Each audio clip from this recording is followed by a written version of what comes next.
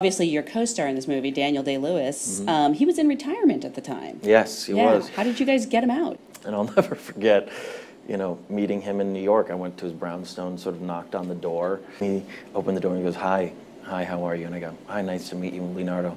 "Daniel." He goes, "Shall we walk?" I go, "Okay."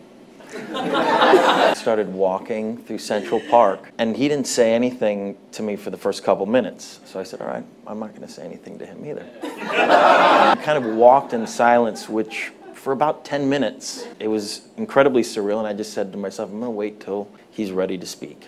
Finally, middle of Central Park, he finds a bench and goes, "That looks good. Would you like to sit?" We sat down, and we started talking about acting.